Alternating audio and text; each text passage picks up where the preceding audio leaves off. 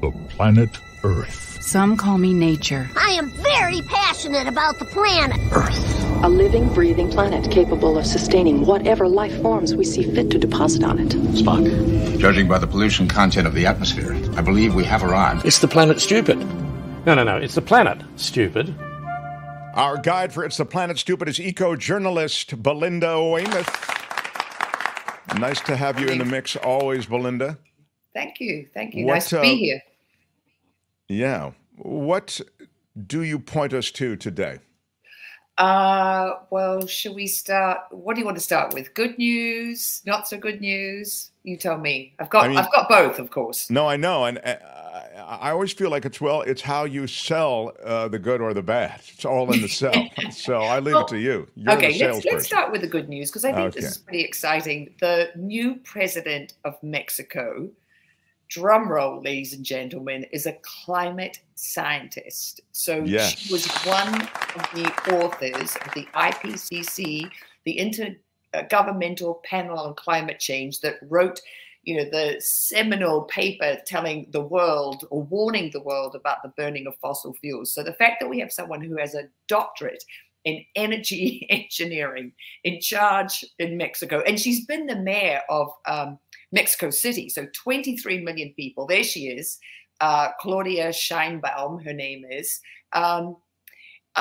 It's fantastic because she is climate change literate, and she has while she was the mayor of Mexico City, she put in this huge solar array on top of their biggest Mexico's. It's a wholesale market, and she solar paneled the entire rooftops of the market. She put in bike lanes. She started the electrification of their public bus system. And she's really a pragmatist. She wants to decarbonize her country and transition to renewable energy. But, she's a statist. She wants to do it with Mexico's, Mexican companies.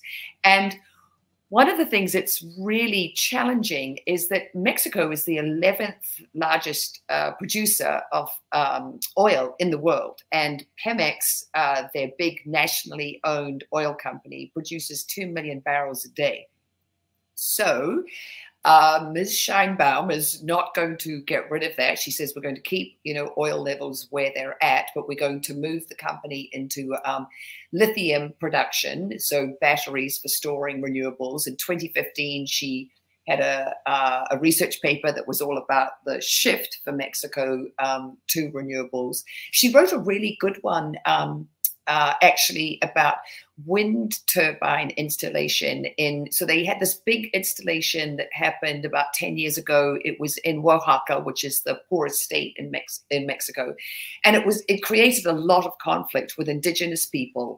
And for her, that was a real wake-up call. Like, yes, we need to, install renewables, but we really have to look at the communities. We have to tread carefully, and we have to make sure that this makes sense and is good for, everybody, the people on the ground, and also the people who will be getting, the clean energy. So I think she's got a really sort of humanist approach to this.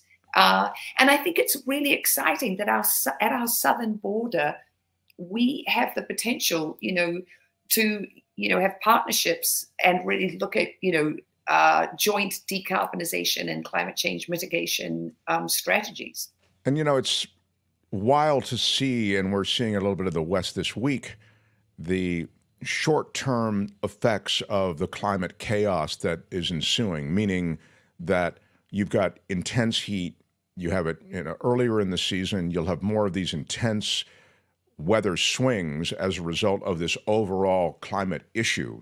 Mm-hmm. But I related to what you're talking about now in relation to Mexico, because they have another problem there, as you're aware, and that is that they're running out of water.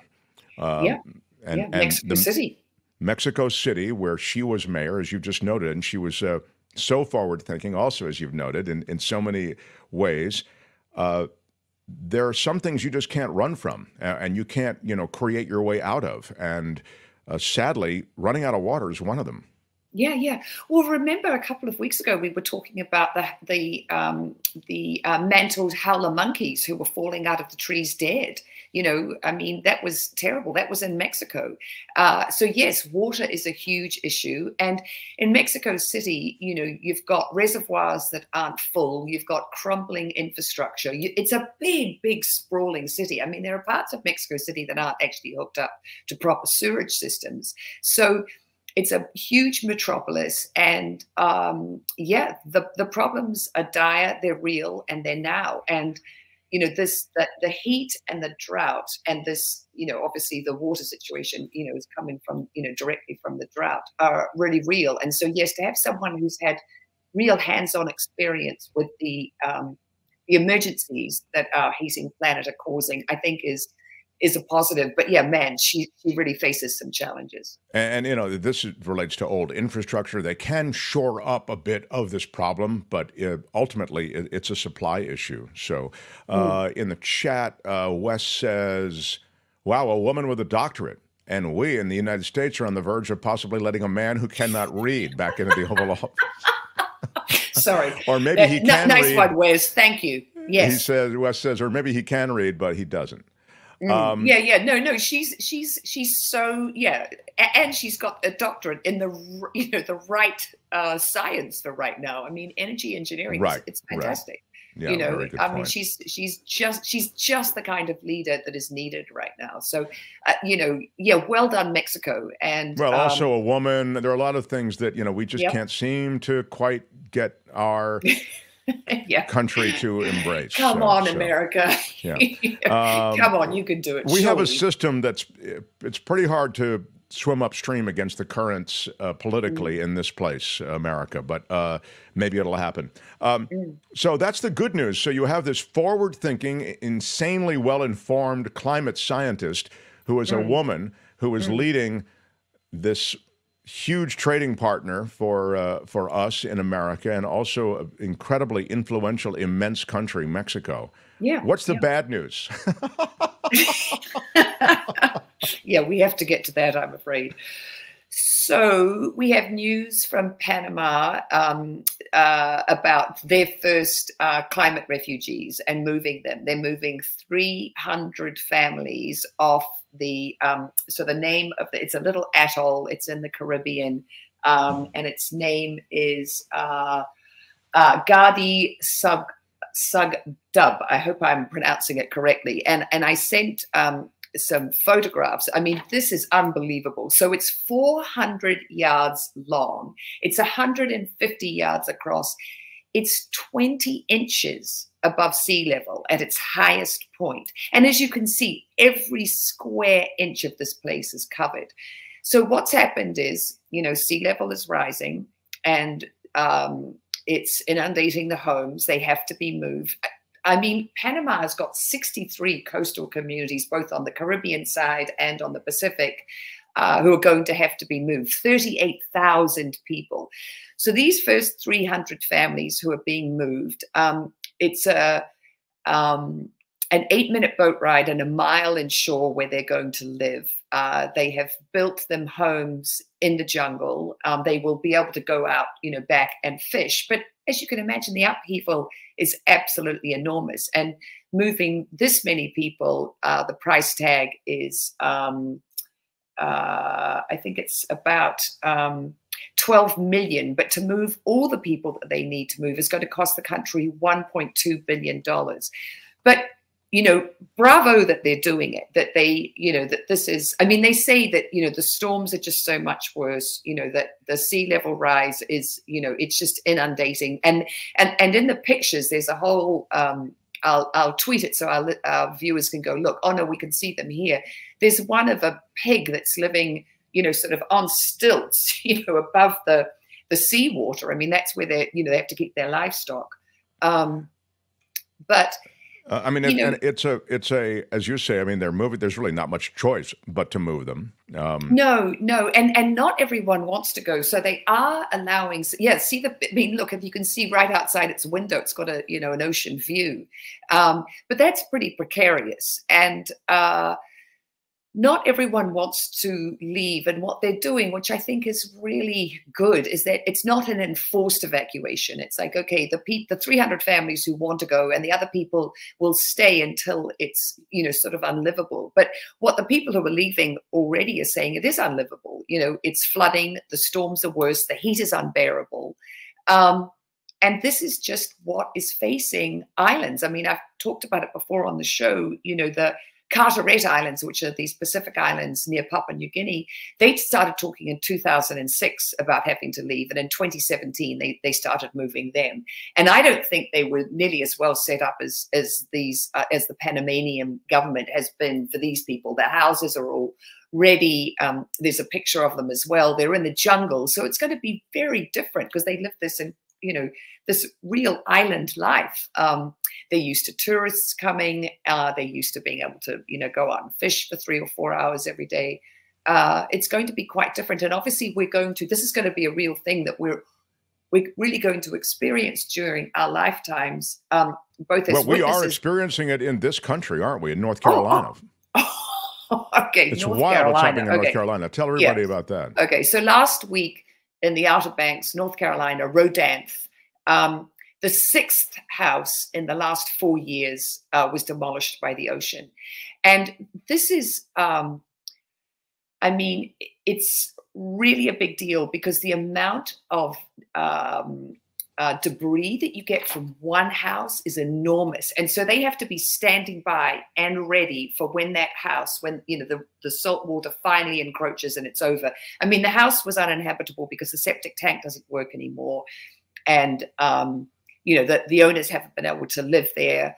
But it's a 5-bedroom home. So this is not a small house. No, these houses are enormous. I mean, I just sent you, Tony, another photo of a house that got moved. I mean, this was kind of crazy. They only moved it 50 yards back. I mean, the moving is really, really expensive. But the debris can stretch for miles down the beach. And you have to remember, these are very, you know, eco-sensitive habitats. You know, turtles are out there. This is their habitat too. And what's interesting is last year, the government, the National Park Service, bought 2 of these houses that were, you know, endangered for $700,000 and immediately demolished them. And they said, we are going to turn this into, you know, public beach access. And this is going to see, this is, you know, yeah, they you, say Albert.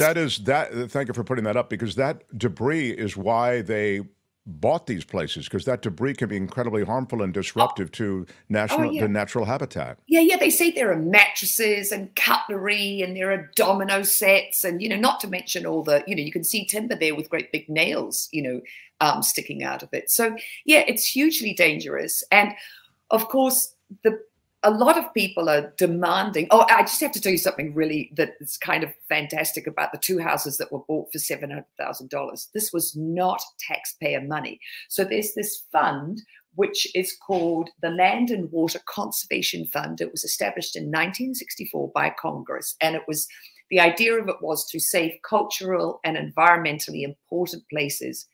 Guess what it's funded by? Offshore oil drilling. That's just beautiful. That's just beautiful. So it's sort of full circle. And the irony of it is, you know, we burn fossil fuels and this is what happens. But fossil fuel profits is, you know, paid for these, you know, and these people were really smart to sell their houses because, you know, take the money and get out. I mean, to move your house, you know, away from the ocean is hugely, hugely expensive. Well, you know, a lot of what you're talking about is the clear threat and the clear danger and the clear imminent eventuality that your house isn't going to be there anymore, destroyed by the surf and rising sea. But the owners of the house sold in 2021. It wasn't a long time ago. Well, this is the thing. I mean, yes, people, you know, there's a really sad story about this couple who they bought it as their retirement. One of the houses that is, you know, I think, yeah, the one last week, that was their retirement dream. And they looked at all the other, quite a few houses, and they decided on this one because they loved this area. I mean, the crazy thing is this is only 4 inches of sea level rise, and this is the kind of damage that's being done. We love the ocean and we build too close to it. The crazy thing is a lot of the people who live there are saying, you need to replenish the beaches. Well, that costs millions and millions of dollars. And the fund that this county has that would, include that, along with all their other expenses right now, is sitting at $6 million. And that's just not nearly enough. And remember, we talked about that community in Massachusetts that had all that sand brought in, and they said, okay, our beach is fine now. And do you remember we talked about it, how long that sand lasted when they re-sanded the beach? It was an obscenely short amount of time. 72 hours, ladies and gentlemen, 72 hours. I mean, it was, you just, you can't do it. And the island in Panama, they had been putting pillars and coral and all these things. But when you put hard surfaces, and I see it up in Malibu, the Malibu colony, they put these great big boulders up in front of their properties. Well, that just causes the ocean to scour even faster because it goes all the way around these boulders and pulls out more sand. You need mangrove swamps. You need the waterways that are actually supposed to be there, the wetlands, all the things that we've taken away. That's what gave us a buffer. These pylons and putting in great boulders, that actually just exacerbates the erosion that's going to happen. It's such a stark reminder of what the future is. I mean, it's not just the future. It's the present, now. But I'm saying there'll be more of it in the future. And so this program that you talk about with the Park Service buying these homes and then destroying them right away, because that's a better fate for them to be dismantled than for them to be destroyed and for the debris to be everywhere, essentially. But that's the business we're going to be in increasingly. Well, yes, and it's like, where do we find the money? Because they did the 2 houses. There's no, there isn't talk about them, buying all the houses along the beachfront. And they did specifically, they targeted these 2 homes where, the septic tanks, one of the septic tanks was still working. That house got more money when it sold. The one that had the, non-functional septic tank and was uninhabitable got less money. But it's like, where do you find the money? And, they'll have to be funding that'll be earmarked for this. That'll be dedicated to this. I mean, there's going to have to be, and this is not just North Carolina. I mean, this is going to happen in Florida, and it's going to happen along coastal communities nationwide. It's a real problem. That's why when Trump says irresponsible things like, oh, it's an 1/8 of an inch over the course of whatever. I mean, he doesn't know what he's saying. He's just kind of minimizing it all. But it's really destructive because it does minimize what is a serious threat to so many Americans and so many people nationwide, worldwide, as you just showed in Panama. Yeah. Well, the thing is that Rodin, that's 4 inches of sea level rise only. I mean, it's 4.6, so it's almost 5 inches. But yeah, it sounds incremental and tiny, but okay, so famous, beautiful city, Venice, built on a lagoon. I mean, they say by the end of the century, the sea level rise there, because the city is also sinking, it's built on these logs. I mean, it could be up to 4 feet. We've got 70,000 houses in New Zealand that are going to be inundated with seawater. And when they started talking about them, it was sort of a couple of decades late, because the amount of money, once the sea level is already, high. And I get it. People are very attached to their homes. The idea of having to abandon somewhere you've lived. I mean, that's what these poor Panamanians are talking about. We've lived here. This is our whole lives, these homes, and to have to uproot. And when you see where they're going to, I mean, they've built them homes, which is great. But, that's, I mean, the people of the Carteret Islands, that all their ancestors were buried there. Okay, so this is where they're going to be. It's a mile inland, it's in jungle. I mean, it couldn't be more different from where they're, I mean, except if it was obviously in a huge metropolis, but it's quite different from where they are. But the other thing that's great is once they get to the coast, it's an 8-minute boat ride, back out to their island. So, they're not being, horribly. Yeah, they're not being trucked to some, remote place. I mean, they are, but yeah, it's a radical change. Hey, being completely consumed by the water around you is a radical change. So you got to take it. But it's a real great example of what is in the future for so many communities worldwide. And what we're doing in this country, last thing and then we'll wrap up, but I mean, we're handling the problem. We're trying to kind of handle the bleeding by doing what you point to in North Carolina, you know, destroying the homes, making sure that the debris doesn't go out to sea, doesn't affect the beach and the natural habitat.